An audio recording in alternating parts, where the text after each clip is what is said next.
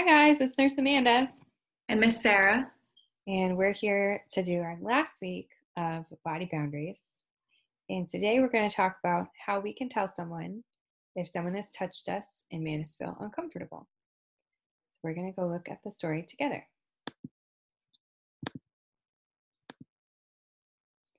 Okay, our story this week is called I Can Tell Someone. I have my own space. It goes around me like an imaginary line. Practice drawing a line around your body. This is my personal space.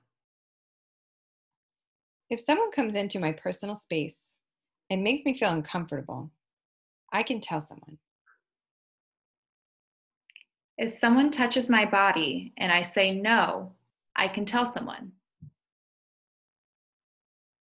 If someone touches my body and says it's a secret or do not tell anyone, I can remember that it's not a secret when people come into my space. It is good to tell someone that I trust. Who can I trust? I can trust my parents, teachers, doctor, and nurse. I trust people who help me feel safe.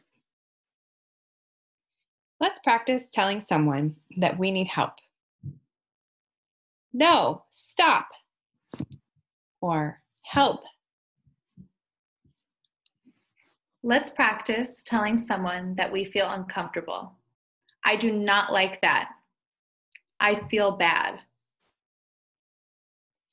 Let's practice telling someone that it's not a secret. Someone touched me and told me it was a secret. Or someone touched me here. These are ways that I can tell someone I trust that someone was in my personal space and I felt uncomfortable. Okay. Good job, you guys. So remember all the things we talked about. We talked about how we all have our own space, that people need to respect our personal space, that we can say yes if we want people to come into our personal space, And that we can say no if we don't want people to come into my personal space.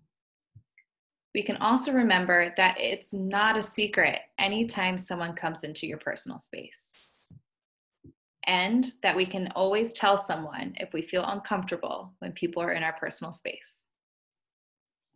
Great job, you guys. We're really proud of you. We'll see you guys again on another day for another class. Okay? Bye. Bye.